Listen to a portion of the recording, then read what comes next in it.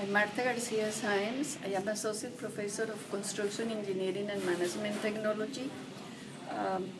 We have the program of the Women in Engineering and Technology because in 2002, one girl approached me and she was dropping from our program to go to the business only because she was feeling pressure from the classmates.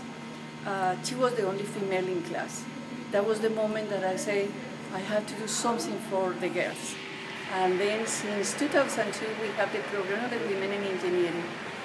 We have regular meetings during the year, 3-4 meetings during the year. And at the end of the year, in spring, we have usually a speaker that is from the students who are going to graduate. She used this opportunity to tell the girls what her experience were while she was at PNC.